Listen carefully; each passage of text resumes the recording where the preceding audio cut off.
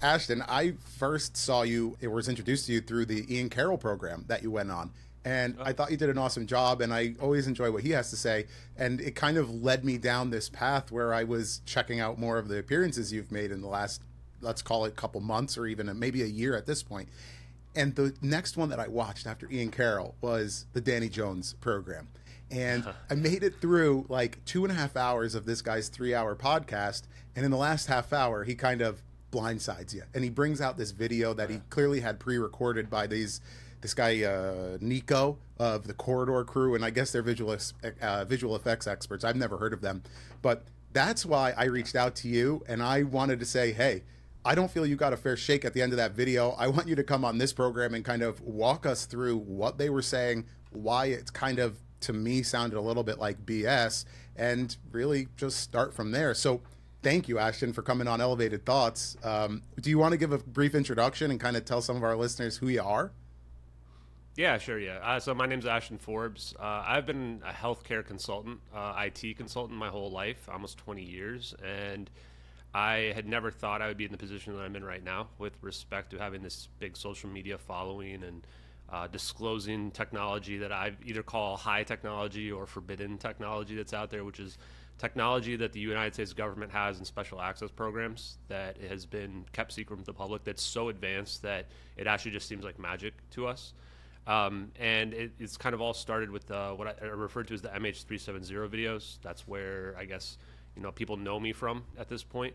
I was never really a conspiracy guy. I was never really a UFO guy either, although I think my interest was piqued in 2017 when those DoD Navy drone videos were leaked. Or actually, I think they're just FLIR videos in general were leaked, and then they were declassified officially by the government. And ever since then, I've just been watching along. And when I saw these videos come out and the investigation dig into them, I thought, wow, these are crazy videos. Like, there was a lot of corroborating evidence that these could be legitimate. So that's when I started MH370X. I just put an X at the end of it and said, this is going to be the crossover between the MH370 case, the videos, and the potential understanding of the technology. So since then, since August of 2023, I've become, a social media influencer, I guess you could say, investigating the videos, all the evidence around the videos, everything around the MH370 investigation. I would say that I'm definitely up there with the top investigative experts into the plane, disappearance of the plane.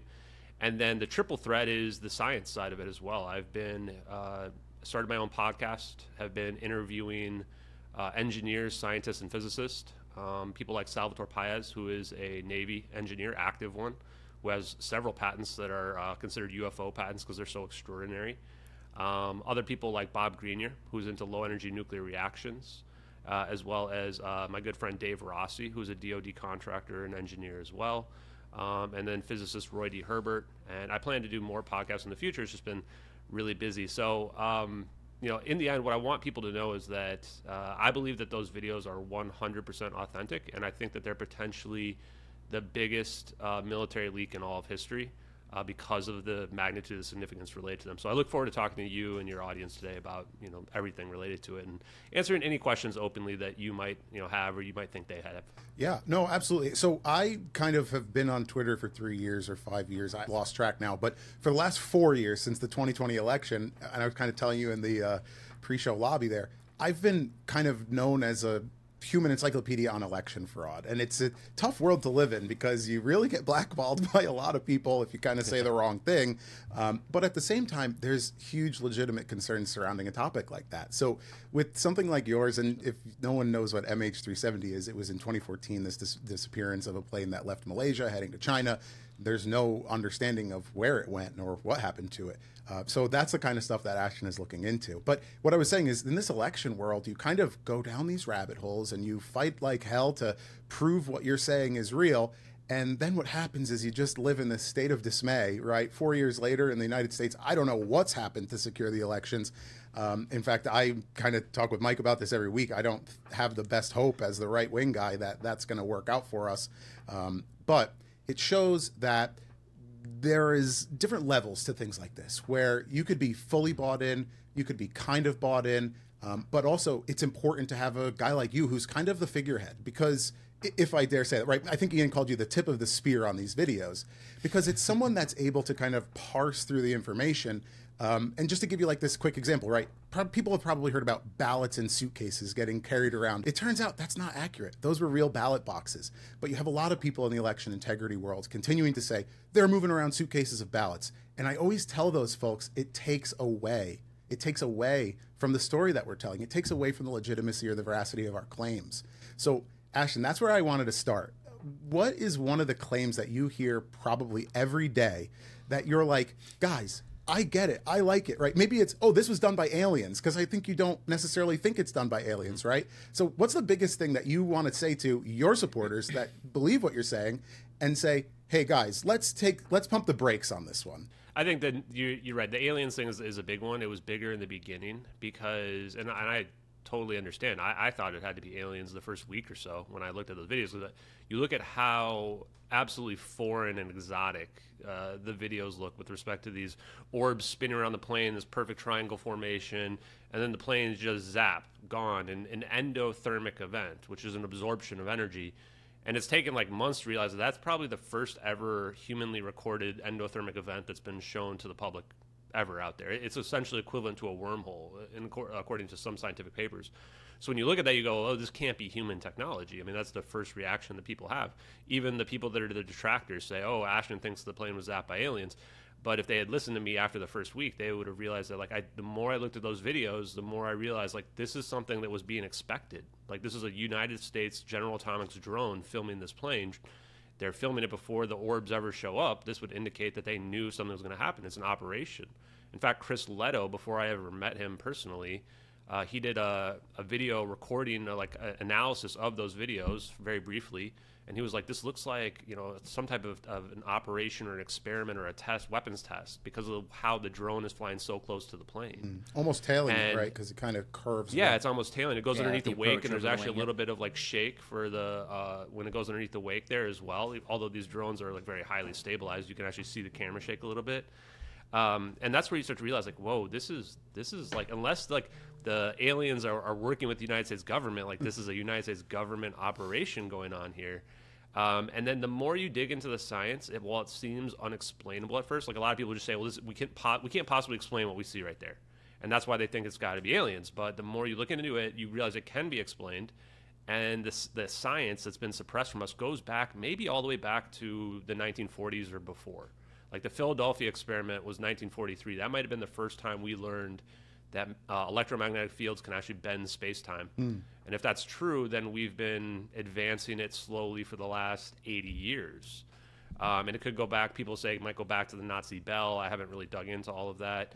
But what I am confident of is having talked to the engineers and watched many other videos from people like Thomas Bearden. I was watching another one by Paul Size the other day, who was a 30-year aeronautical engineer with the government. Like, we have this technology out there. It's just that the public has no idea. And I think that's what makes it so difficult, is that people don't realize that even the government's struggling with the idea of how do we tell people this, because they've become so far advanced beyond what the public is that it just seems like Harry Potter magic to us at this point. Us muggles couldn't possibly handle it.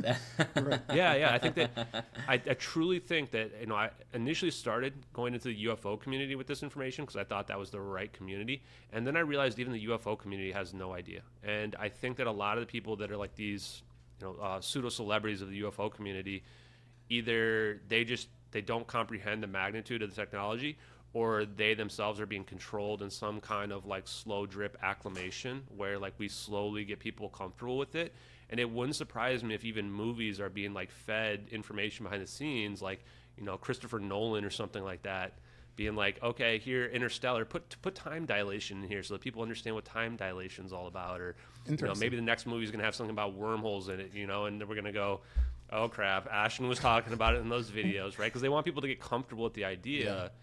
You're reminding me, because it breaks people's minds. The Obamas just put out that movie on Netflix about the digital attacks and kind of how we're heading to world war, and they dropped leaflets from the sky, which is what we're seeing in Israel and Gaza. I mean, I do think that the media is kind of in touch here, kind of putting forward little feelers to say, here's what you might expect. I want to go back to one thing you said, and you brought up the United States government technology. When I look at this, and Actually, I want you to talk a little bit, too, about the Netflix documentary that came out in 2023, because that was just last year. Maybe that's a little bit of, confusion or propaganda in a way. But you had mentioned the U.S. government. So this is a flight from Malaysia to China. They involved the Australians in terms of locating it. Where the heck does the U.S. government come into this story? Yeah, great question on that. And so the reason why Australia became the de facto lead was because there's very little centralized government authority with respect to Southeast Asia, between Malaysia, Thailand, etc. So kind of Australia somehow gets the lead on this, even though it's a Malaysian flight. Boeing's an American company. It's flying to Beijing in China. That should give people pause right away. It's like, why are the Five Eyes controlling every aspect of this? Why is the United States government? They have one person on this plane, one adult passenger, and like a couple of children who are technically adult American citizens. Why are they leading all this? Why was the White House calling Malaysia every single day? Not like the Secretary of Defense or like State. It was like the White House was calling them. Okay. And why was it that the United States intelligence services were the ones that told the media to push the idea that the plane went into the South Indian Ocean, like 5 days after the whole world's wondering 5 days later? Then they're like, throw out this idea of the plane going to the South Indian Ocean. These should be giving people major pause, because if this was a situation where this plane crashed in the ocean somewhere, there might be people on a raft somewhere. And 5 days to start pushing that information out is very suspect. Yeah. The company Inmarsat, they came up with these satellite pings that were used to point to the South Indian Ocean.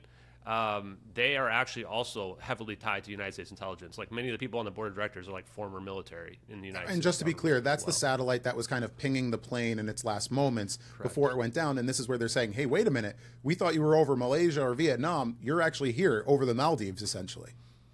Yeah, so the way it went was actually, it started that they were searching in South China Sea where the plane went dark. And this is the thing, too. Like, people don't even realize, like, where did the plane go dark? What happened to it? And in real time when we were watching, we didn't understand either. Because the first report said this plane lost contact with air traffic control at 1840 UTC. And then we find out a day later, they're like, no, actually the plane went dark at 1721 UTC. And we're like, wait, that's an hour and 20 minutes earlier. So why the gap here? And people had no idea what was going on. So they're searching the South China Sea, or at least they're telling us they are. And then a few days later, 5 days of searching, they go, oh, no, actually, just kidding. This plane flew over the peninsula of Malaysia, right over it, and then went directly to the closest airport, Penang, which is where you would go in an emergency situation. And then it flew out into the Straits of Malacca and the Andaman Sea, which is northwest of that airport, towards the Nicobar Islands. And then that's where then they searched there for several days. And that's after 5 days, they said, oh, this plane went to the South Indian Ocean. So many people just assumed it flew directly over Indonesia, which is southwest of Malaysia, because that's a direct route to get to the South Indian Ocean. And it wasn't until May 27th, 2014, where this Inmarsat data was released, actually. Before that, there was just this graph of like lines like this that nobody could interpret, and people thought, like, what did they do to this? Because no one could make any sense of it.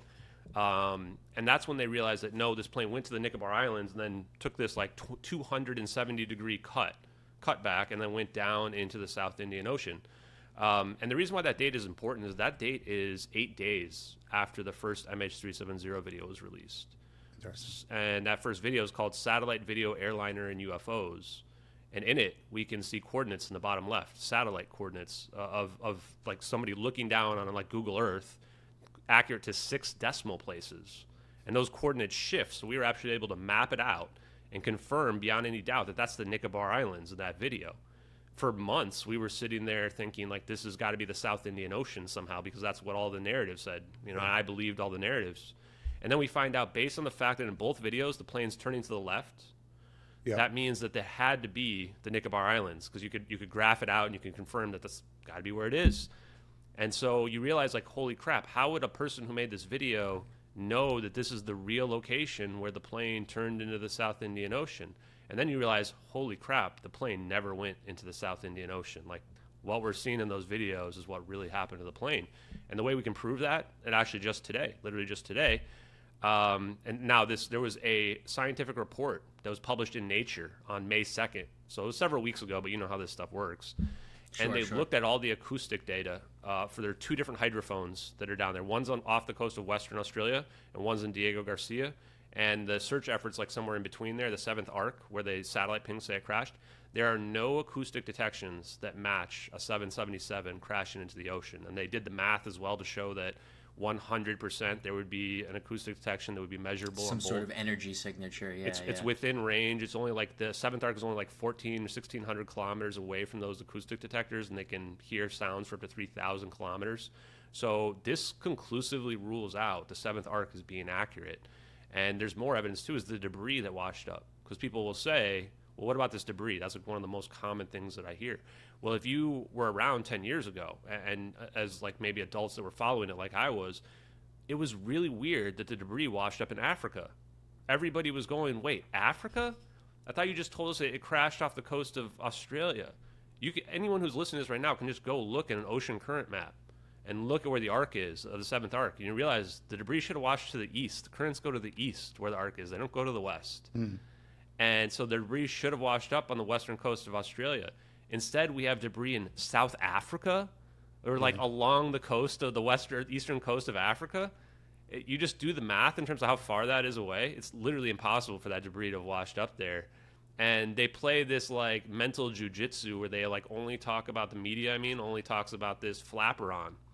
And people don't realize that when they did a flaperon test, they falsified the flaperon test as well. The first thing that they did was they threw some boards in the ocean, and there was a 0% chance they would make it to the Reunion Island in time. And they went, oh, crap, this isn't good. So then they have the Americans give them a real Boeing 777 flaperon. They throw that in the ocean, and they realize, like, oh, it's sticking out of the water. Okay, well, this is fine. We can rationalize this because the wind will blow it, and then it'll get it to the right spot. And it'll be able to get it there in time. And there's only a couple of problems with this, is that there's barnacles on the area that would have been out of the water when they find it. So that would have had to have been submerged. And then they go test the barnacles, and they realize the barnacles don't have nearly enough growth. They're not big enough to have been in the water long enough. They only have like 4 months of growth on them, which, again, rules it out as the crash site being the place. And when you look at those, there's a couple like scientific papers that show the drift analysis. They all have the currents going to the west, but you can just look at the map and see they don't go to the west. They go to the east. So it's like there's no chance that debris, it is from MH370, I believe. It just didn't go in the water where they're claiming it did. And if you rule out the satellite pings, that's literally the only thing we've had to rule out for the story that I put forth, which is an incredible one. But that 3 orbs circle around this plane while the United States is filming it in the Nicobar Islands and, for lack of a better term, teleport it somewhere else. We even can say generally where it's been teleported because the right-hand rule, the Poynting vector in physics, in electrical engineering, would say that if you look at the front of the plane and watch the orbs spinning around it, that is your magnetic field. That's your curling field, my fingers right here. And then your electric field is going to be pointing downwards. So what that means is the vector of travel is going to be going backwards from the direction of the plane. And this is interesting because when you look at the final frame of the plane, when it blurs to when this wormhole opens up, it looks like it's pulled backwards a little bit. And and like I said in the beginning, we can actually map the vector of the coordinate shifts of the satellite video, and we can tell the plane's going to the east. So if it's going backwards, that means it's going somewhere to the west. This plane's not going to another dimension. It's not going to the moon. It's not going to the Andromeda galaxy. It's somewhere else on Earth. And what's west of the Nicobar Islands? The Maldives are. And then it turns out, surprise, surprise, a B777 fire suppression device washes up in the Maldives. It gets reported on, literally gets reported on as a bomb when it's not. It's a B777 fire suppression device. And 20 islanders on a small island literally see the plane in the early morning hours where they can see the red and white stripes of Malaysian Airlines. These people don't see jumbo jets. They're on an island of 3,000 people. And they see it flying towards Diego Garcia Military Base, one of the most advanced secretive military bases in the United States. So to me, I'm just looking at this evidence. I'm going, well, that's where it went. Like, I mean, that's just, it seems incredible, but that's what we got on video. That's what the witnesses would show. And once you figure out that those satellite pings were either falsified, fabricated, or misinterpreted, then that's the logical answer. It was an emergency event that then led to this orbiting event, if you want to call it. Yeah. Let me ask you this. I mean, I guess if Diego Garcia has these huge aircraft carriers and they've got all of these, infrastructure to have however many staff they have, I mean, is it realistic to think that the orbs are like stored there, built there, underwater? Yeah, so for those of us who've been drinking water from a fire hose to try to figure what's been going on the last couple weeks, I guess tease out what the orbs you think are. Eli 5, please, to the layman in the room. Yeah. So there's something called exotic vacuum objects, EVOs. Okay. It's some kind of small device inside of a plasma field. So plasma physics and semiconductors are the two pieces of science that you need to understand these orbs. This is not a metal ball, although maybe inside is a metal ball. We can't really tell. But one of the earliest things I saw when you look at the thermal video, the reason why the thermal video, which is the drone video, the one that's blue and colored, that one is, they were definitely filming that for intelligence purposes. Like, I don't think this is the first time they've used these orbs, but they probably don't use them very often. So whenever they use them, they want to like have the best intelligence possible so they can give it back to the engineers and stuff and say like, this is how it worked, this is how it played, make it better. And you can see this heat signature in the orb, and you can tell right away that it's a field around something smaller, just because of like the way the color gradient works on it. And that's when I realized right away it was some kind of plasma field. And then the more I dug into it, I realized there's this whole area of plasma physics, low energy nuclear reactions, plasmoids, that people have been looking into, which is like essentially low energy nuclear reactions is the same idea as cold fusion. So it's like, the sun, when you look at the sun, which is a ball plasma. And it's the same idea. And then we see this heat signature in there. It looks like a Tesla sign as well. And this is the idea that it is cohering energy from the environment, that there's like a magnetic monopole, like one half of a magnet, that is able to somehow produce this field around them from some smaller device on the inside, and that this can create a gravitational effect. And when we look at the orb as well, we can see that there's these black lines in front of it, these cold lines in front of it. Yeah, the trail, like it's riding on rails. The trail, yeah. And that's probably the weirdest detail in the videos, because there's nothing like that anywhere, not even in the UFO videos, nothing like that anyone's ever seen. Yeah, usually don't they have tails rather than preceding anything? Right? Yes, exactly. Instead of a point. And when you look at Alcubierre warp drive, this is a very similar concept. Alcubierre warp drive is like contracting and expanding space around you. Okay.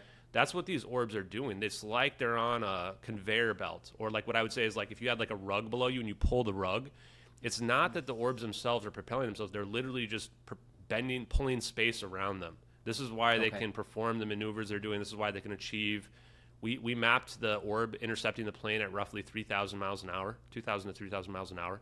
So this is like, Mach 2, Mach 3, something like really, really fast speeds.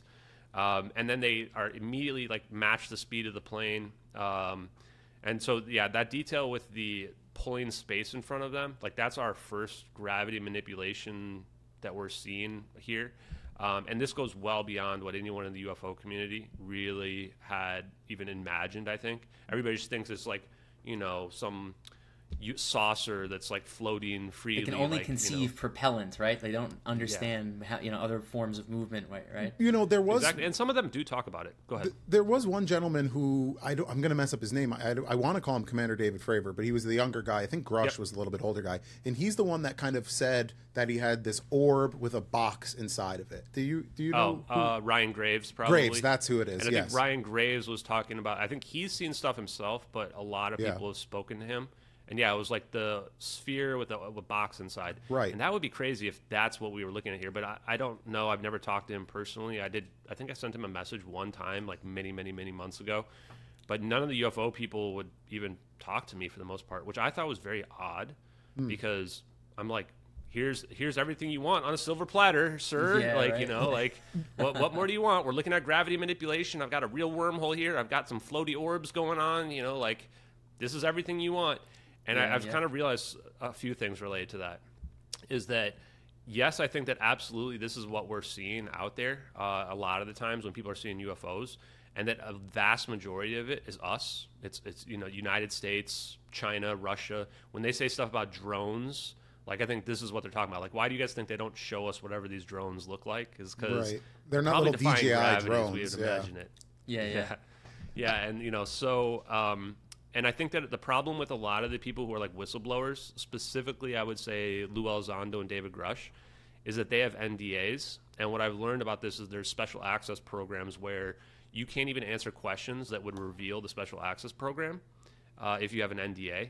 And the nice thing is that I don't have an NDA. I do have a security clearance, but it's in healthcare due to my contracting job. So I have no NDA that would, I have nothing related to any of this technology. It's just me. All this is just public knowledge.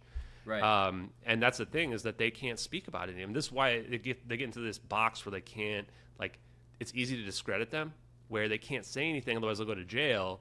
And because they're not saying anything, people will just discredit them, say, "Oh, they're just trust me, bro" situation. Nothing burgers, right? Yeah. Well, and then the real problem is that you realize that this technology is not as simple as just floaty orbs and even teleporting planes, which is pretty scary to look at. But it's also a weapon. This is an arms race between China, Russia, and us to figure out how this technology works. Whoever has advanced it the most is going to control the whole planet. And this is where, David Grush, Lou Elizondo, these people, like, they're patriots. It's Memorial Day. I'm wearing my red, white, and blue today. Nice. But that, they don't want to give away the secrets to our enemies. And this is what Salvatore Pais would tell me on both interviews I did with him. He had like a 10-minute disclaimer on one of them about, I want to be careful about what I say because I don't want to give away any secrets to our adversaries. And that's a moral dilemma. So I think that's the reason why this stuff has been kept hidden. It's not about aliens and, telepathically communicating with them or whatever and crash retrievals. This is about like an arms race. So is that why this has kind of come up now, right? We're 10 years in. What have we been doing for 10 years? And I guess it's the release of the AARO committee in Congress. And I know that you've actually spoken with them in the past as well. Can you tell us a little bit about what your communication's been and where it's been? And before you do, though, I want to comment, what you were just saying about Grush. I watched him sit in front of, I think it was the AARO, and they were asking him, have you seen the non-human intelligence? And have you been in the room? And do you know what departments are involved in it? And he says, yes, I know. Well, can you tell us? No, I can't. Let's go in the skiff. Presumably they went in the skiff, Congress, and he told them. So, isn't that the end of the alien discussion? I know we're not aliens here, but right? What are we talking about? It's done. So what has your communication with the AARO been? Yeah, good question. And I think the alien stuff is a big distraction personally too, where it's like the government wants us talking about aliens and alien bodies because we're not talking about the advanced super weapon technology that they're hiding. And that literally potentially free energy that could just change our whole planet. We don't have to have pollution. We can be energy independent, all this stuff. That's what this leads to. But so I think that they love that we're just sitting here talking about aliens, and that these congressional hearings like the one you were just talking about, that, they're not digging into okay, tell us about the special access programs from Lockheed Martin and Northrop Grumman and Bigelow Aerospace and Boeing Phantom Works and all these other things, right, where you've got these engineers waiting. That's the last thing they want us talking about. Yeah. The AARO is mostly, I think, a disinformation apparatus. It's a gatekeeping apparatus. And they love also when they have whistleblowers that come to them that have these stories about, telepathically communicating with aliens, because there's no substance to that. They can easily dismiss that and not address it. This stuff that I gave them is much more difficult to dismiss, because I'm like, hey, here's 2 videos that are leaked on the internet. You can confirm that that's an MQ-1C Gray Eagle or some other variant of an MQ-1 drone. That's exactly what the cameras look like. You can confirm that this is satellite footage that nobody in the world knew even looked like at the time, and we were able to deduce that it's literally Google Earth with this quick terrain modeler or equivalent software that they use to render an environment to actually someone can log into a computer system. Can you actually speak to that a little bit? Start up new project. Because that was one of the things that they brought up, right? How this was some sort of there was 2D still clouds and there was lighting effects on it, but according to what you've kind of said, it's not even really a photograph or a video. It's something totally different. Yeah. So where to start with that? Let's just start with what I was able to do, so then I can talk a little bit about the debunk stuff. So early on, we had found USA 229, which is a naval ocean surveillance satellite pair that was right over in the Malacca Straits, staring right down at those coordinates at 1840 UTC, which proves the United States government knows what happened to this plane regardless. And we had 2 people peer review it. One person was actually a debunker from the Metabunk forums, Harold, I think their name was, and the other one was Victor Ilanello of the Independent Group. And he actually did his math wrong initially and tried to say that our trajectories were incorrect. And then we corrected him, and then he deleted his post and said, yep, you're right, actually, the satellite was right there in the right exact spot. But then he went, no, well, it can't be satellite because the satellite would be moving too fast. And I went, well, how do you guys think satellites work? I mean, it's not like we have them up there doing nothing. So we were able to deduce that, and actually just found supporting evidence that it actually, the SBIRS system, space-based infrared, and Sentient, which is the AI that is declassified that manages the satellites, it actually pulls data from satellites all the time in a constellation. And they have real-time global persistent infrared surveillance, which means like these satellites are scanning the whole world all the time, and they're sending all that data to ground-based computers, some of these database farms. I think there was a giant one we built in Utah. And then I found some, I don't think I've posted this on the internet yet, but we found another corroborating thing that says that like basically they can log into this database, they can start a project for like an operation or whatever they want. Ashton's project stealing MH370.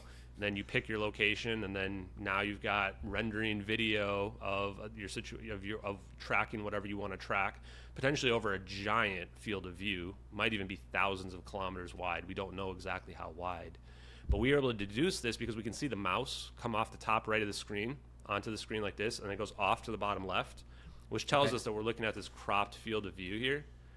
And the way the person's tracking it doesn't mean that the coordinates are right on the plane. Those coordinates could be like 500 miles away or 200 miles away. We don't know. They're just moving the screen from this like center of axis to keep the plane in the focus of the cropped field of view. In fact, we can tell that the start, stop, record button is somewhere up here in the top right, because you can watch the mouse come in from that location, and it's like perfectly timed with them like pressing start record, and then the mouse coming in at the end, they scroll back up to the top and they press stop recording as well, which was another detail that we learned. So this helped us to understand like why it doesn't appear that the satellite is moving, and we know that too because the coordinates only change when the perspective changes. It doesn't. It's otherwise, if the satellite was moving nonstop, you'd expect those coordinates to be moving in real time, as opposed to only when they move the perspective around. And the coordinate shifts are accurate to real coordinate shifts. It's not a situation where somebody just put random numbers in the bottom left. Like those are real coordinate shifts that they would have to overlay over their fake video.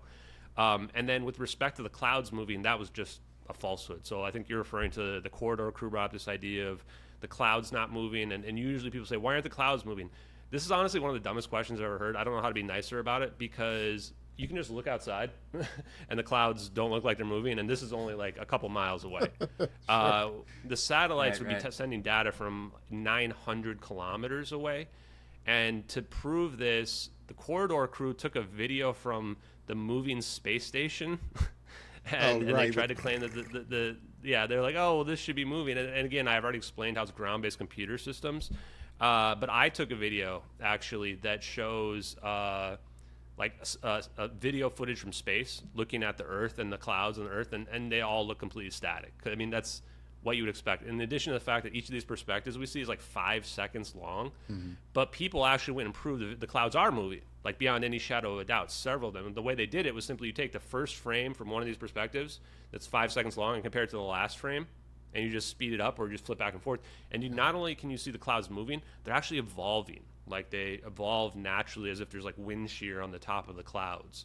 And so we've got several videos that prove that. I can even share one real quick if you guys want. Sure. Just so that people can kind of see for themselves. Because I think this is one of the big points of contention that people really struggle with on the videos, and to realize how real that they are. And this also, in my mind at least, this rules out. So you can see, if you can see my mouse, like right around here, you're going to be able to see this cloud moving pretty clearly there. You can see it evolving up and down. And you guys should see like all the clouds evolving. You can see the evolution up here as well. So this is the same video, and you can see the clouds evolving pretty naturally right there. And there's several other locations where you can see that same thing. That's just one example that we've been able to show. So beyond any doubt, those clouds are moving, which I would argue rules out any type of 2D cloud background. Because one of the major debunks that's been out there is this cloud image that appeared on the internet. Yep. Right. All the debunks appear to come from like just days old Reddit accounts.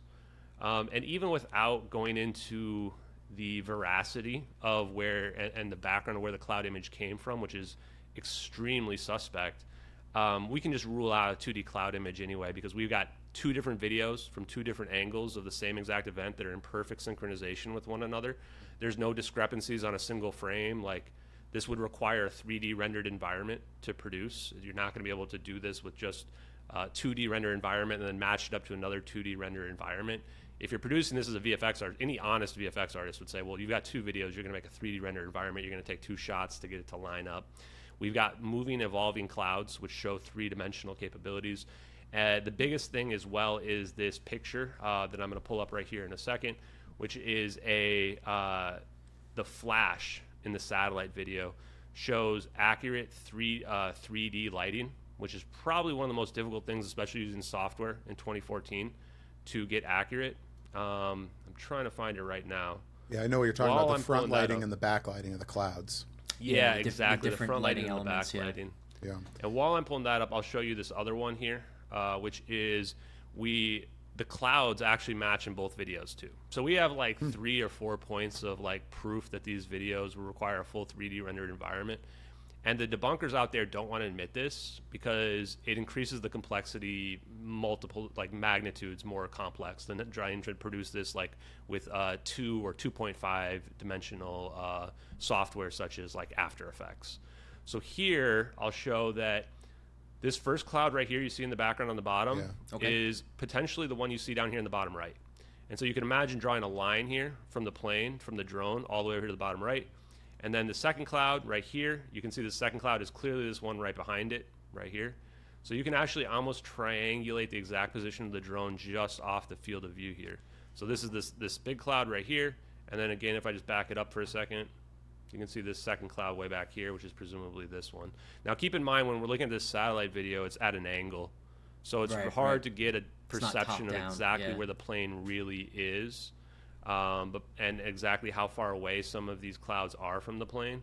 But this, to me, like, there's no way you're doing this with two-dimensional graphic representations.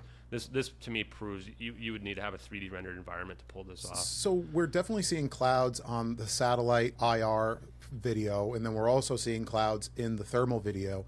What we're also seeing in both of those videos is what you say is not contrails. And that's due to the altitude of the airplane, and that's due to the cumulonimbus clouds, if I have it right. Now, what Nico said was that the trails turned green, showing a heat signature. And when I heard him say that, I lit up. I go, that makes sense compared to the other part of this story we haven't touched on yet, right? Which was maybe there was a fire in the belly of the beast. Yeah. So let me show real quick. I've got the lighting picture here as well that I can show. Okay. So right here as well, you can see the lighting. So this is extremely difficult, and I have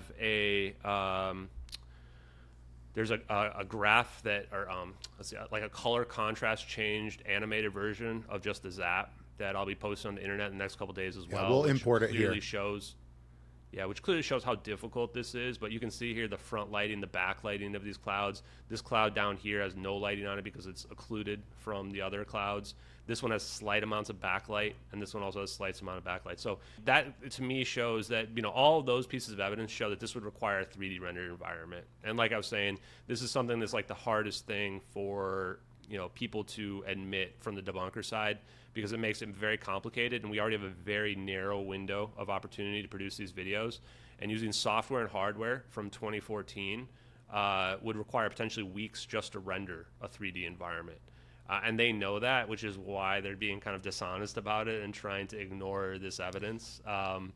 With respect to what Nico said, like on the corridor crew stuff, or actually before we get to that, I just want to finish up my conversation, my thought about the AARO stuff. Yeah, please. So I've given this information to the AARO. I talked to somebody in January, and the only thing they asked me is not to say their name. They didn't say they said I could talk about anything else related to it. I don't have to sign an NDA or anything like that. They didn't mind that I wasn't a first-hand whistleblower. They wanted mostly first-hand whistleblower people, but I gave them verifiable evidence, so I guess that was fine. He seemed, I've said it was a man, that's fine. He seemed very confident that we're not like hiding technology the way he would speak to me about it. And I was just kind of sitting there with a smile on my face like, well, wait until you dig into what I've got for you. Yeah. And this guy don't know. I also, yeah.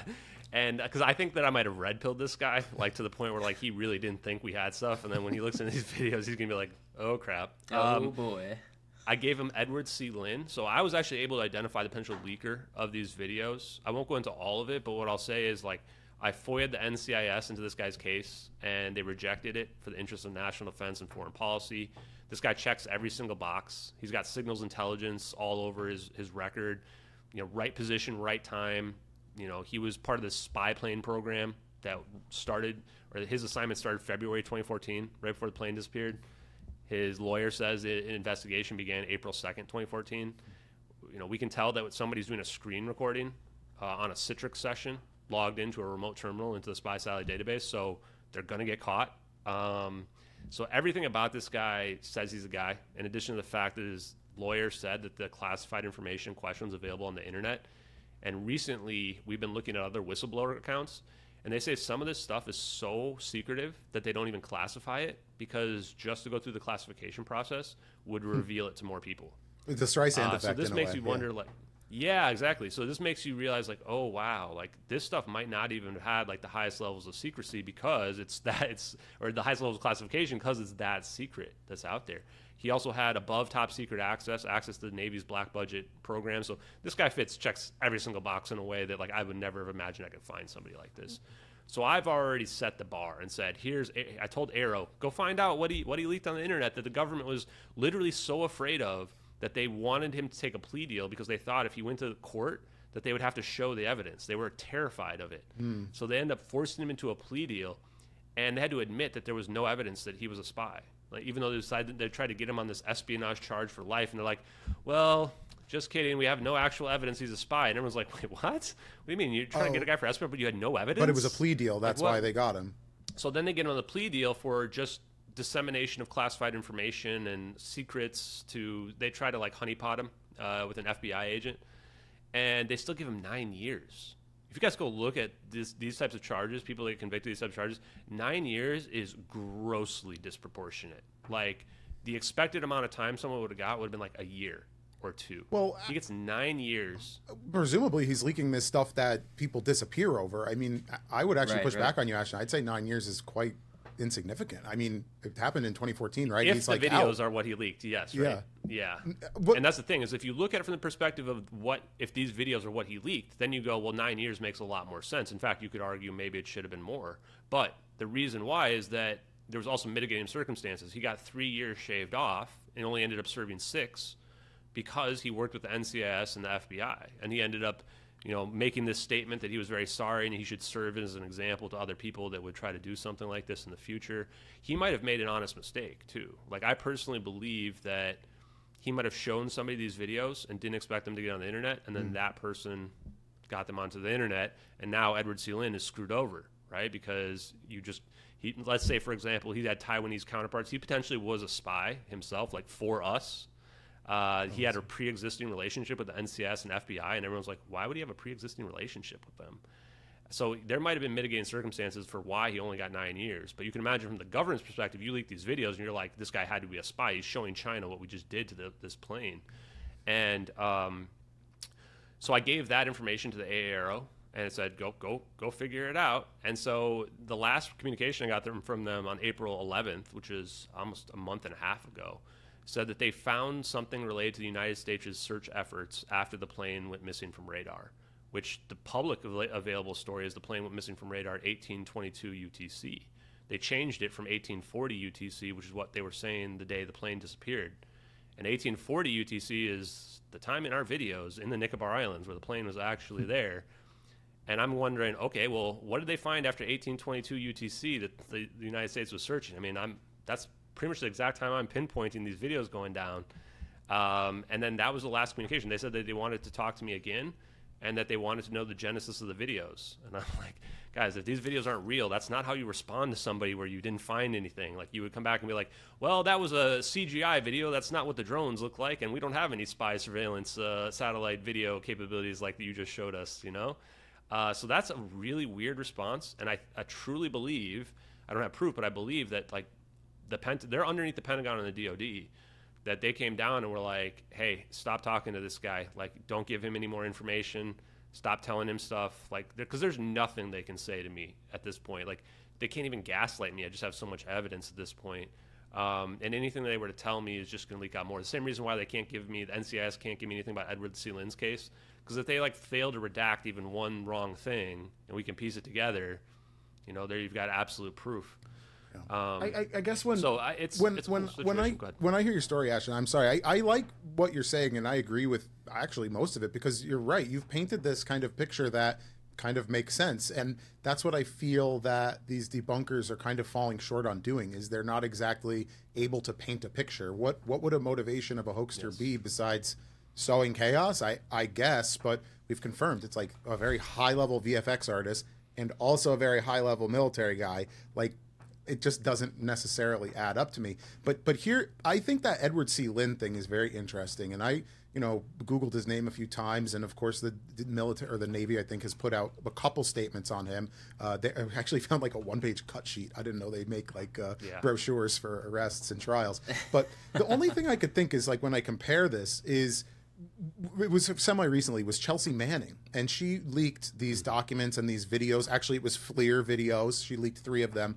But at the same time, there were like 250,000, if not, I think it was over 300,000 different documents and cables. And it was from, I have the number here, it was 271 different embassies around the world. So she was able to go in, get to every piece of data that they wanted, leak almost 500,000 pieces of communication and documents, and she was given 30 years. But that was, almost at pride, right? It's against the Obama administration, the Clintons. Like, does that level 30 years for just embarrassing the hubris of a Democratic president versus releasing this potentially world-changing, earth-shattering, right? We're racing the Russians and the Chinese to get 9 years.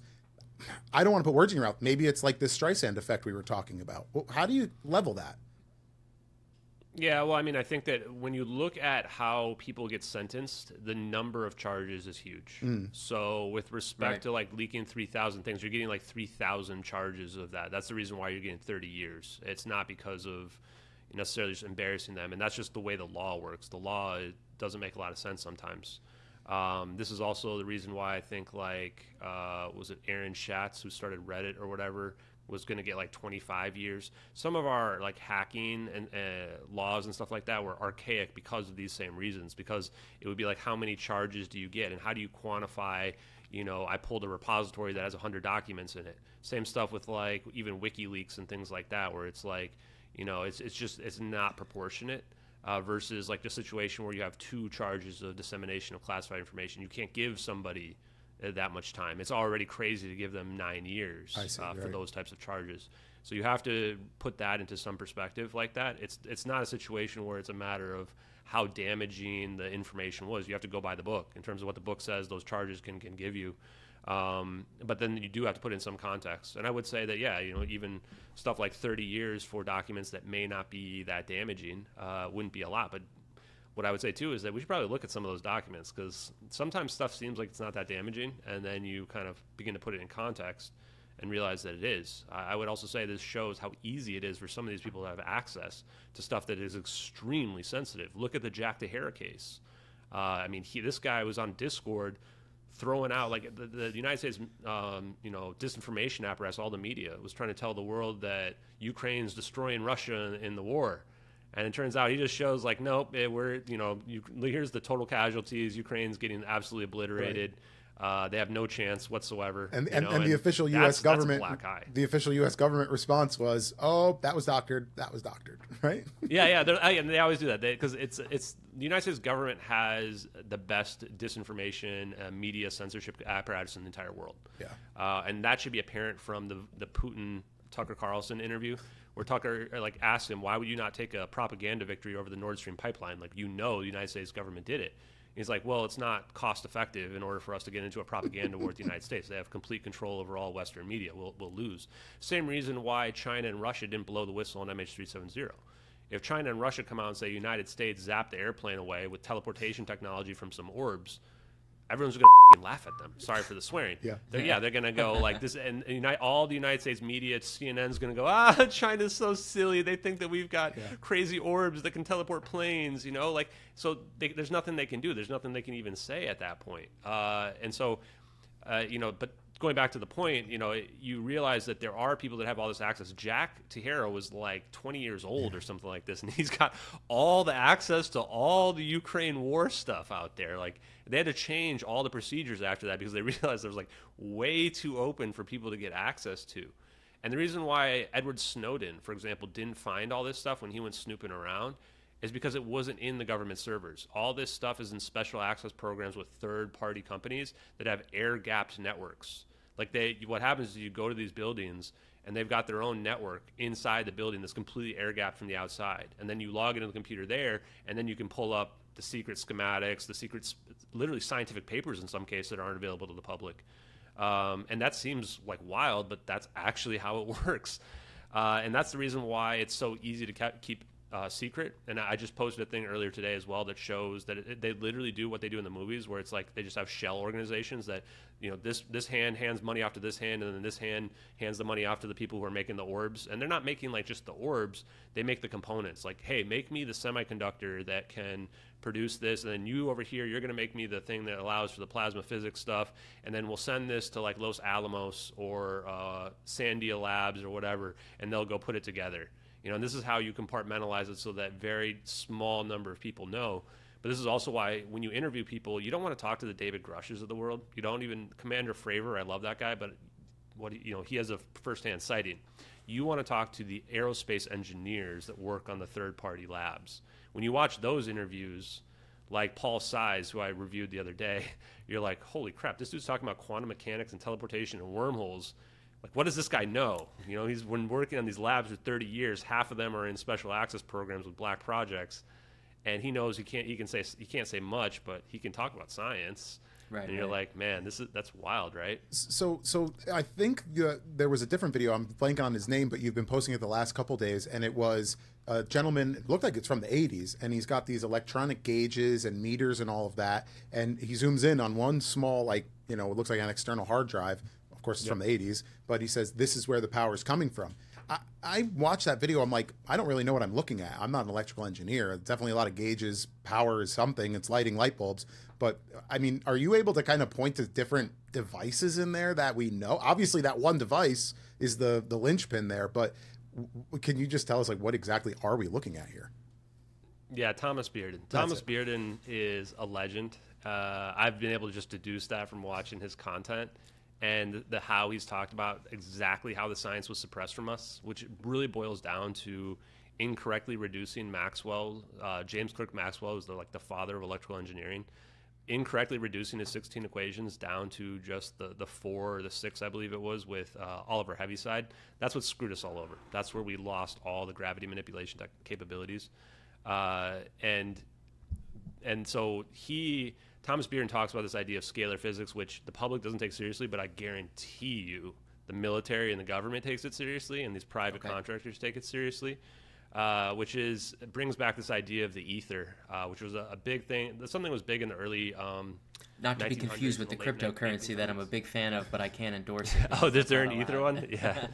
That's different. Yeah, and this is not like the esoteric ether. This is like the space-time ether, which is this idea that it's the fabric of our reality. So very similar to the idea of space-time, other than space is not empty. And so this space-time ether is unlimited negative energy, or really just unlimited energy if you want to think of it like that. And whenever we are extracting energy anywhere, anytime, even now at the lights, that's where all the energy is technically coming from. And everything we would see even as a battery is a conduit to tap into that energy. And when you look at the world like that and you realize, and this was one of the most controversial posts I made the other day, is that power does not flow through wires. Power, those are conductors of electricity and energy, but power actually flows through the fields that the wires generate. The wires generate electromagnetic fields, and then the power flows through the fields, or a power field is created based on those. And this is a significant difference because it depends then on the way you set up your circuit. So if you set up a very elongated circuit, and I have a battery down here and I have my light up here, the power is flowing directly to it, even though I can have this circuit that goes all the way around. And that seems counterintuitive because everyone thinks, well, the power is flowing through the wires. But it's actually not. The power is flowing through the fields directly to the bulb. And we know that because we can measure how long it takes for the light to turn on. And the light is turning on as if the power is going directly to the bulb. And this is a very counterintuitive thing. And I've got electricians and electrical engineers like arguing with me in the replies, and I'm going, sorry, it's literally been proven. Go look at the Vertasium videos, which is this huge YouTuber with like 16 million followers who goes into it. And he even did a follow-up because he had all these people trying to debunk him. And he's like, no, guys, like, here, we're going to like literally scale it down and prove it for you. That's exactly how it works. And once you realize that, you realize like, whoa, well, how is the power flowing through space? Like, how is it flowing through empty space like that? And that's how you bring back this idea of the ether, which is the medium of our reality that's out there. And this is what Thomas Bearden was promoting with respect to scalar physics, is that the electromagnetic waves are longitudinal through the ether. A transverse wave would be a wave that's, you know, like this, and that's how we imagine electromagnetic waves flowing. A longitudinal wave would be like a sound wave, where like you can't measure the sound wave like that. It's a longitudinal vibration through the air. So sound requires air in order for us to make sounds. That's why if you go in outer space and you try to make a sound, it doesn't go anywhere. Water waves require liquid in order for a water wave to perpetuate. Well, what kind of medium do we need for an electromagnetic wave? Maybe an ether, right? So this just brings back the idea. It's not that we have to throw out all physics. It's just that we have to reimagine space-time. Space-time is just not empty. It's a fabric. And what is the paint? Mass. Mass is the paint. So this kind of begins to unify the idea of what some of Tesla's beliefs were with Einstein's beliefs. And I think that both have valid arguments. You know, I think that we have to have curvature, because the moment I bring up this stuff, like all the flat earthers are on me like, no, this proves that the earth is flat because Tesla didn't believe in curvature and hated Einstein. And I'm like, guys, like they're both a little bit correct. It's not, we don't have to throw the baby out with the bathwater here. Gotcha. So what this means, though, is that free energy is possible. Because if we are just extracting energy from the environment all the time, it's just a matter of configuring our system in such a way where my buddy Dave Rossi, who's one of the DoD contractors I was talking about, says, like, you open up Pac-Man's mouth. So the second law of thermodynamics would say that you can't create a perfectly efficient system, and that you can't get more energy out of your system than you put into it, which in a closed system, that's true. But if you open your system up, and now you can extract energy from the unlimited source, which is the ether, which is like a sea of ocean of energy that is practically unlimited, as big as the universe is. Now you can put in a little bit of energy, and you can get out a lot more. If you can amplify it correctly, you can get out almost infinitely more. And then you can make it like a little connection where you now take the stuff that you're getting out, and you feed it back into your system. And now you can create a device where you plug it in to start it up. It starts producing more energy than it's getting put in. You unplug it, and it just produces energy forever. That's an over-unity device. That's free energy. Free energy, and this is what Thomas Bearden is showing in that video. So what he's saying when you look at those meters, he's saying you're getting 500 watts of energy out. And he's got 5 light bulbs and a fan running. And he goes and looks at the input, and it's 1/3 of a milliamp. So it's like basically zero energy getting technically put into this thing. So they've developed a system, and this was in like the 80s or something, the 70s. I don't know exactly the date on that. No, it was like 89, I think, or 87. So yeah, in the 80s. It's a significant amount of time. I mean, for 40 years, presumably, the guy, I mean, I don't know if he's still alive, right? But his son or his partners are presumably still working on this. I guess the government is probably special access program developing more of this technology. Actually, something you might want to look into. I'm a Trump guy, Ashton. One of his last executive orders before leaving office was creating small portable nuclear reactors. Are you aware of that? I did not know that, but it doesn't surprise me very much. Yeah, no. And it was designed it was designated specifically for mobile bases and also space usages. So now they presumably have these reactors the size of an 18-wheeler that can power an entire military base, which is pretty interesting. Yeah, so let me say here, too, that I've got it on extremely good authority that these devices have already been getting made. Yeah. The military is using them. Maybe, like, let's say, submarines that need to be very quiet. Okay. That can't have a giant reactor.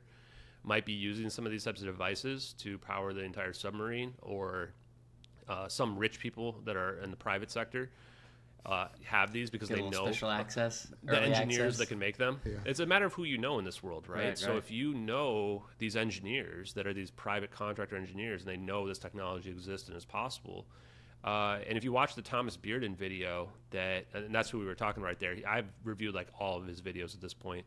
One of them, he talks about his own free energy device called the MEG. Motionless electromagnetic generator, something like that. Yeah, and in his, he explains that like the secret, because everyone asks, well, why isn't it out there? Well, it takes very highly specialized skill in order to get the magnetic resonance correct and tune it correctly, because you have to get the fields exactly set up the right way in order for it to be efficient enough to get the over unity out of it. You can make it in a way where it's not very efficient, but what you need to get is you need to get coefficient of performance greater than 1, which is more energy out than you're put in. Right. And you need to get that to a high enough point, like 2 or 3, where now like you're just you can really scale energy getting off juice of it, out of this thing, right? Yeah. And this is where it's like it's a situation where a lot of people ask me, why not just put it on the blockchain, like the way to do it? Well, because the same way, like you don't put the blockchain of like how to make a phone, you don't put this on the blockchain either. Like it's all proprietary. The people that can do it are, few and far between. And that's what Thomas Bearden says as well, is that, and many of them are well compensated. They're already, employed, and they don't have any interest in potentially being disappeared or what have you. So what I've been doing, which I feel comfortable saying, I guess, is talking to some of these people who theoretically could make these types of devices and figuring out, like, how do we commercialize this? And people are going to get mad at me and go, well, why are you trying to commercialize free energy? And well, I would say because that's how the free market works. That's how economy works. Free energy doesn't mean that everybody gets a free energy device for free. That's not what free energy means. Right. There's still a cost to produce it. There's a labor cost. Damn socialists, we got to build a good machine. In fact, it's probably very expensive to begin with. Yeah, Just like I would compare it to like Tesla cars. Like electric cars have been possible for much longer than Tesla has been around. And in Tesla company, initially everybody thought it was going to fail as well. I mean, people were, I don't know if you guys remember, but like probably early 2010s, maybe even early 2000 or late 2000s, people were betting against it, short selling it. Everyone said it was going to fail, blah, blah, blah, never can make money. Now look at it, it's worth a ton of money at this point. I think several $100 billion if I had to guess. I haven't seen their market cap recently. But the thing is, it's not about having the idea existing. It's about figuring out a way to commercialize it. And then the question really is, how do you bring it to the masses? How do you bring it so that every Joe Schmo can have one of these devices? Because the reality is it's going to be expensive. It's not going to be a situation where it's like $50, here's your free energy device. The materials required, the specialized skill to set it up, at least in the short term, is going to be pretty expensive. I imagine, and don't quote me on this or anything, that it would be similar to like the cost of an automobile, and it can scale up. If you want the deluxe model and a super, V12 engine versus like just something small. But there's still benefits to that, where you could, you could have like an apartment building could have one that powers like every apartment in there, right? And now you can kind of take that cost and scale it down, kind of like with like Wi-Fi, where like I don't know if like when Wi-Fi first came out, it was like, oh, we have one Wi-Fi router and everybody shares it, like it could be something like that. So I think free energy is coming for sure. I want to be one of the first people that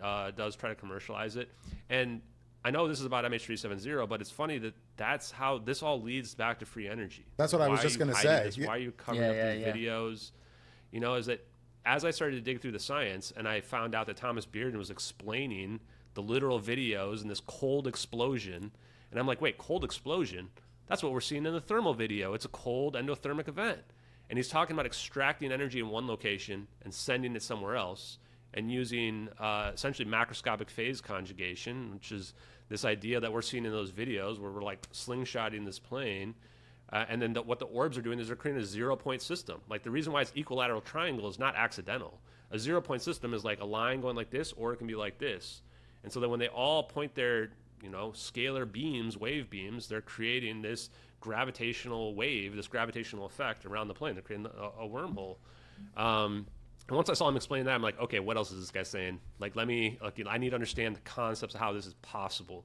And you realize right away that there's an ether of unlimited negative energy, and that's what leads you to free energy. And then I'm sitting here going, well, I was just watching the Fallout TV show, and the whole spoiler alert, everybody. That's okay. Spoiler alert. We're good. We're on it. And the Fallout TV show, the end is like, well, it's all about free energy, and you realize the massive implications. People will kill each other over free energy. Free energy just changes everything. And then I'm like, okay, yeah, this is why they're hiding this video. Like, yes, I'm sure gravitational technology is great, what have you. People are going to be asking questions where this came from. And all those utility companies can't send you bills anymore. They're going to be pretty upset, right?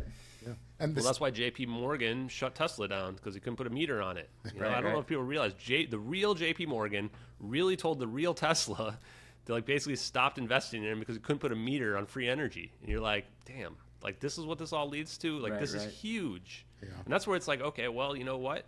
I just keep pushing the government further and further on these videos where I'm like, We keep finding more and more evidence about them, confirming that they're potentially real. And it's like, okay, I'm not going to stop pushing. So, okay, what's the next step? Okay, well, now what if I just prove that free energy is real? What if I go into business, start selling devices of like literal extracting energy from the ether and just start proving it to people that it's real? Hey. Are people still going to think the videos are fake? Did I just glean this from the from the ether? From the I ether, don't know, yeah, maybe. I will say, Ashton, that is a leap.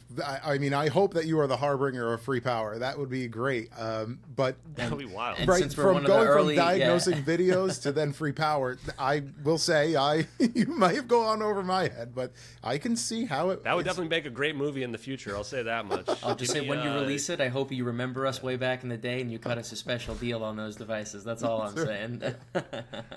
Yeah, we'll definitely see on that. So yeah, I don't know what the future holds at all. And when I have more to announce on that front, I think it'll be kind of exciting. I do think I'm in a good spot now, though, where it's like I've built up this huge following of people that I would never have expected, where it's like, well, maybe this is the moment where this gets out to the public. Like, this is maybe what it takes to get this type of disclosure, at least with respect to free energy, and then maybe retroactively we can get the truth about the videos. I think that if those videos are real, MH370 videos, I don't know how the government admits it. Like, there's so much legal liability at stake in addition to national security, because of the implications. I mean, even the implications of free energy are dangerous. You know, you give people a free energy device, you know, it's like giving people plutonium, you know, like now you're like, okay, did I just give somebody the ability to make a weapon of mass destruction? So that it does get a bit scary on that front, but it's the kind of stuff where it's a discovery, so you can't hold it back forever. At some point, it's going to get out there. It's just a matter of when, and when is it going to be safe, and how are we going to manage it? So that's my thought on that. But I did want to talk a little bit about some of the debunk stuff and the Corridor Crew thing and the Danny Jones, if you guys want to chat about that. Yeah, please for do. Sure. Yep. Yeah, think of this as a setting the record, right? Yeah. Yeah, because you guys brought up the stuff. Like, you know, I like how you watched... which was the one that you just watched? The recently one? Ian Carroll and Danny Jones. Those were the two that I found you on, yeah. Ian Carroll, amazing guy. Yeah. Super, super smart. I think he's literally the #1 investigative journalist on the planet right now. Like, you know, just in terms of what he's doing, you know, like he reminds me of like, he's like a young Kobe Bryant in the NBA, just putting up numbers. He is putting up numbers. It's just really impressive. Talking to him, we went over these Defense Intelligence Agency papers that talk about wormholes and warp drives, and he had obviously read them, and he was like versed on them and impressed the heck out of me. Definitely a guy that I look up to. So I'm glad that people watch that, and if people are watching this and want to watch that, please do, because we dug into a lot of really amazing information. And then the Danny Jones thing would be like the exact opposite end of the spectrum. And in terms of that, it honestly makes me wonder, because of when that went down, when I was like on this rise, it makes me wonder if like this wasn't literally a setup from the beginning in terms of going into those interviews. Like, I did the Tony Merkel Confessionals podcast, was the first in-person one I ever did. And then I had Julian Dory and Danny Jones messaging me to do other in-person ones, like about a month later.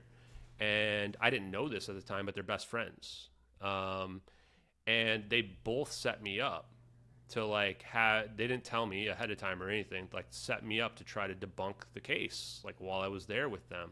And it's very obvious when you watch either of them. Julian Dory deleted his YouTube one after the fact because he had so much negative response, because when you come off disingenuous like that, people can tell when you're seeing it. And sure, I'm sure his super fans, you know, goes over their head. But for the people that are normal people that are watching, they're going, why is this guy being such a dick to this guy who's just an honest guy trying to get the information out there? And why is he trying to cherry pick all these insignificant details to try to like aha him, you know? Like, and the worst part was when you watch their other interviews, they don't do that to anybody. Yeah, ever. yeah. Like this, Danny Jones had a guy on there saying he like got like sexually assaulted by an alien and had a hybrid baby. And you're like, he doesn't push back on him at all. Right? And both these guys have CIA agents come on like every single week on their show. So you're thinking this might even been a disinformation campaign from behind the scenes, possibly? It wouldn't surprise me. And the thing is, it's not a situation where it's like Danny Jones is an operative. Yeah, you can't. You're not going to find the smoking it's gun. more Even of like, if there was, right? Yeah, it's not like that. It's more of like you have people that are their friend, people that they trust, that they're people they make contacts with, that tell them like this guy's full of shit. Like, don't, you know, you should go hard on this guy. He's lying. He's a scam or whatever. Gotcha. And they basically both admitted that happened. That they had, you know, half a dozen or a dozen people telling them that I, you know, am some scammer or whatever. People make up all kinds of fake stuff about me. And when people do that to you, then, you know, it can sink in. And so I knew that after the Julian Dory thing, because when I got into it right after we were done, like I knew I was set up from the beginning on that, from the way he treated me, the way he had these FBI agents like on speakerphone, Jim DiOrio, legendary FBI agent, like in front of me. Like I think he was like trying to like intimidate me. It was super weird, so goddamn weird. And he deleted that, you said? I felt like he was. He deleted that. Oh, it's on. I think you can listen to it on Spotify, but it's not on YouTube. He deleted it off YouTube. Because he also edited it like defamatorily as well, like moved stuff around, tried to make me look bad. Like I literally told him I was going to sue him. And then he sends me this text message about like how he's like a rich thing and his family members know some super powerful lawyers and how they'll work for him for free. I'm like, the dude is like a spoiled little bitch. Julian Dory is literally Jersey Shore trash. Nobody should go on his podcast. Keep it PG-13 here. Hey, Jersey Shore trash. That's fair. You could say that. Okay, sorry about that. That's all right. So you can edit that part out if you want. But yeah, I have no love for this guy whatsoever. And, you know, he mistreated me, and then after the fact as well, like he had it like ended up like not paying for my hotel. I don't think he knew how you like prepay for hotels and stuff like that. And so this became a whole thing as well where he was lying about. This is a bunch of bullshit. Anyway, so after that, like obviously he had told me that he was best friends with Danny Jones. So I was worried about even going on Danny Jones after that. Sure. You know, I don't want to get trapped again like this. And Danny kind of gave me some assurances that it wouldn't happen. And Julian had talked about how a major studio was going to recreate the videos. Like he was like taunting me. And this isn't on the podcast, but he was like taunting me after the fact. And I'm just like, what is wrong with this guy? And turns out like it was the Corridor crew. I had never even heard of who they are because they're just some random YouTubers that don't matter in this world. But, you know, if you're like a little kid or whatever, you know the Corridor crew because they make like little cartoon videos and stuff like this or whatever on YouTube and just appeal to like Zoomers and stuff like that.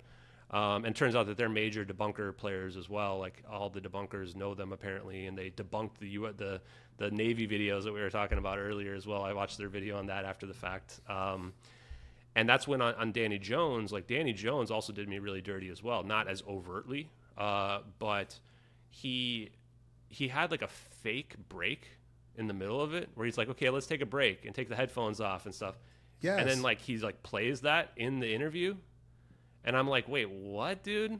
Like, that's so weird. Like, what, are you trying to catch me in a spot where, like, I was going to, like, let my guard down and admit that I was making it up the whole time or something like that? I don't know what he was thinking with that. It was so weird. It's so interesting you say that. I noticed that, and I wouldn't have put that together. But, yeah, the way you say that, because somebody came in the middle and was like, the internet's out again. Oh, let's take a break. Yep, and you both put him down, and they kept filming. Yeah. It was 2 times. So the power did go out when I was with him, which was really weird. Like, the power actually went out. And then it came back up like 20 minutes later, and we started again. But then he also did this fake break where, like, I thought we were just having a break because we had gone for, like, an hour and a half or whatever. But no, then he plays it. And I think he only cut out, like, the very end of our interview because I told him, like, don't edit it. Like, just put it out there. I don't want you to be editing it. Maybe that's his excuse for the weird fake break. I don't know. But I saw him smiling near the end. Like, he was giving me these smiles. I don't think you can tell when you watch it from the way they edited it. And I knew he had something planned. And that's when the Corridor Crew video comes out at the end where he plays this video. And it's so scummy to do something like that to somebody where you're going to, like, try to get them. And what I've learned is this. For anybody who does podcasts, if you go on a podcast and they try to get you to sign a disclaimer, walk away. Immediately walk away. If they're getting you to try to sign a disclaimer, the intent is that they're trying to... Yeah, they have full editorial control, Yeah, they want editorial control because they're afraid they're going to get sued. They want to try to get you. So if that ever happens, just walk off. Nobody.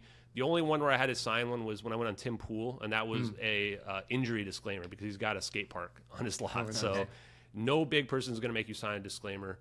And then the video comes out, and I was actually a little bit nervous because he's giving me these weird smiles, and I'm like, oh, did they recreate the videos? Like that would be that's going to make me look terrible if they were able to perfectly recreate the videos, and I can't tell the difference. But no, it's just this idiot Nico looking super cocky and confident. And he's just reading off the Metabunk forum. Yeah. And I'm like, wait, he's supposed to be a VFX expert, but everything he was saying, I could tell right away, wasn't even his own ideas. It was just literally from Mick West, who's like the #1 debunker on the planet, who runs this website, Metabunk. And I was just like, I had a smile on my face because I'm like, oh, I already know all these debunks. Like anything that's been out there, I was already well versed in. Yeah. You know, so he's listing this stuff off, and every single thing he said is wrong. Like literally every single thing. So I start typing, and I'm like, I got to take notes because I'm afraid that they're going to edit it. And I want to make sure I get this all down in case they edit me deceptively. I can get ahead of it. And Danny Jones keeps going, no, keep looking at the screen. Keep looking at the screen. Excuse me, are you paying attention, Ashton? Yeah. Yeah, he kept saying that. And the reason why is because I knew exactly what his intent was. He wanted to get me a shot, get it to a shot where it made me look like I was looking nervous when I wasn't at all. I was not nervous, even a slight bit. Because the moment I realized there was no recreation, I realized, oh crap, these guys are total frauds. The corridor crew people are frauds. Like this video, I can refute every single thing he says, and I refuted every single point in that interview. I refuted every single point. And the number one point that they made is this VFX comparison, which the whole VFX comparison is like the biggest scam out there. Where this comes from Mick West, like a one-day-old Reddit account posted this way back in August of 2023, months before that interview, and they claim, well, this thing matches. It's got to be a perfect match. This means that somebody must have used this stock effect in there. And the thing that you notice about anybody that pushes this is they show you the falsified comparison. A falsification means changing something for deceptive purposes, and then they compare the changed version of it. When you look at the unchanged version of it, you can tell right away it doesn't match, and it's only even remotely close on one frame. And what we found recently is that this was actually uploaded on the internet back in January 25th of 2023, 8 months before these videos got popular, by a debunker. And the way we were able to prove that was because they took the comparison and they added it into what looked to be like a collage of the stock effects. And the only reason why someone would add that comparison in there is because they're a debunker who thinks that either these things match, or it shows intent that somebody had uploaded this ahead of time to get ahead of these videos getting out there. And the fact that this was uploaded 8 months before the videos got popular goes to show you that somebody was afraid and they wanted it out there. And we called out the person that uploaded it. And 2 days after I called them out, they went in there and they removed the comparison off of the collage. So this was back like May 16th, and I caught them. I went in the next day because I was going to make a follow-up post, and it wasn't there anymore. And I went, wait, how did somebody update this? This is like the Internet Archive. Well, it turns out if it's not the Wayback Machine, it's just the Internet Archive, you can actually, and you're the person who uploaded it, you can actually go change it. Oh, interesting. And so they must have freaked out because I caught them when their intent. And I said, okay, well, if you are if you're somebody who's just an honest person, you should now come out and say who you are and why you uploaded this on the internet January 25th of 2023, months before these videos got popular. Because otherwise, the only way to find these effects was on a CD-ROM drive somewhere that nobody had. Even the Corridor crew later on admitted they didn't even have this effect. All of these debunkers had to download it from that location. That's where they all got it. And you realize, whoa, this is getting really sketchy now. And then, if you go look at this is a perfect overlay of the one frame. This is the best possible good faith representation. The best possible orientation of the one frame that is similar is what we're looking at right here. And you can tell not even the edges line up. Like right here where I have my mouse, this edge is inverted compared to what it is on the outside. And you can tell that this is the best comparison because this is where the big dot matches up right over here. So the light colors are the stock effect overlaid on the dark colors, which is directly from the thermal video. And they don't. I mean, you could see the outline is just slightly off on the corners. I mean, I would say in the middle, though, it's close, but it's not exact. If you're going to have an exact, it's exact. It's not.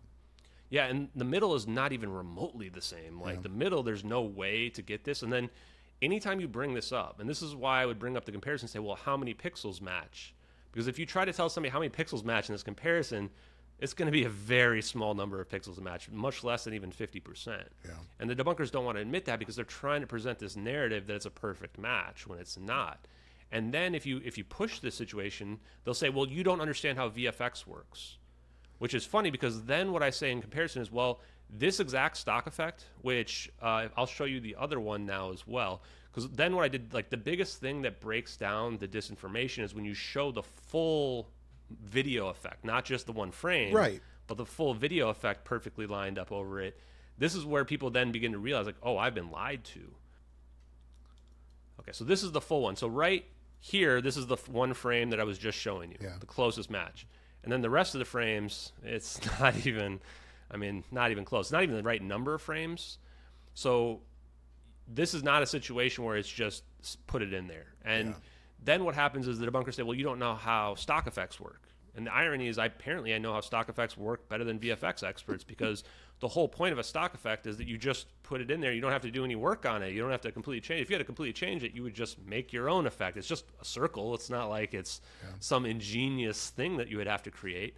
And so what we did was we found 5 different locations where this stock effect was used in major media, and never one time has it ever been modified. So Killing Time video game, the one that they originally found it in, there was an Attack on Titan advertisement. Attack on Titan's a giant anime that was there. Right. The third one was Starship Troopers, cult classic movie from the 90s.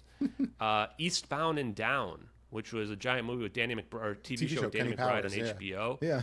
Yes, on that one they do a modification to it. They slightly change the orientation of it like this, but they don't change the background, or they don't change the color. They don't make it match like we do here to anything like that. What kind of blue explosion does Danny McBride have in that show? I remember he was doing some kind of batting thing, and some then for some reason they used this like effect. Advertisement. And they just like it was like he was making like a commercial or something. You've seen it, yeah. And then the last one was Anchorman, the movie Anchorman, where when he talks, like his eyes have these like explosions come on them, and it's that effect. And so I can say, I believe at this point is a statement of fact, that this effect has never been modified in any major media. It might never have been modified ever in the ways that the debunkers are arguing that it's been modified in this. Aren't they just basically arguing that like it was taken from this to like that, right? You just kind of like warping it slightly. Isn't that what they're They underestimate. They claim, oh, well, it's just a warping effect. But no, you can tell from looking at the middle of that one frame, there's no warping that's going to make that middle match no matter what. Yeah, and if you're warped, the one frame wouldn't align if you're warping it. And so what you can also say to them, and this is for everybody out there who's watching, when the debunkers say that this thing matches, you just say, well, give me a list of steps, a recreation steps. Give me the list of exact steps that I could follow, that I could get it to be a 100% pixel perfect match. And they'll say, well, I don't know what that person did. Well, you're the one saying that it's a perfect match. So if you don't know what they did to make it match, how can you say that it's a match? And this is just basic logic. This isn't anything special. And this goes to your point also leads into the point of what is the motivation for the person who would have faked this to begin with. Like, you need to have an understanding of physics that most PhDs don't understand about. I mean, you listen to what we just spoke about with the physics side of it. Engineering of the plane. There was somebody that posted on Reddit when this was like first going viral that claimed to be the top VFX expert of Top Gun Maverick, the movie from 2022 with Tom Cruise. And they said the hardest part about that movie was getting the plane scaled down to have the accurate speed. And when you watch the recreation attempts by the debunkers, you can tell right away that they can't figure out how to make the plane turn correctly and look correct, because that's like the scaling down the movement of the plane is like the hardest part. And they have something to copy when they're doing it. Right, right. Yeah, they have reference frames, yeah. So you need engineering background, because that's a real Boeing 777 we're seeing those videos performing a real turn. And then you'd also have to have the VFX skills and enough VFX skills to fool all the experts, because there's no discrepancies anywhere, no errors anybody can find. Right. And you also have to have the knowledge of the military systems that nobody knew, especially in 2014. And this all has to be done with software from 2014 in a 3D render environment and hardware. So none of it makes any sense. And somebody made a post too about like the psychological motivations for somebody who is doing this. And one of the big things is that Regicide Anon, who uploaded it, was published May 19th, 2014, 8 days before that raw telemetry data. It says received March 12th, 2014 in his video. That's 4 days after the plane disappeared. That was before the United States intelligence services started floating the South Indian Ocean narrative. So you're like, in order for any story, full comprehensive story to make sense, you have to begin with Regicide Anon potentially being the hoaxer.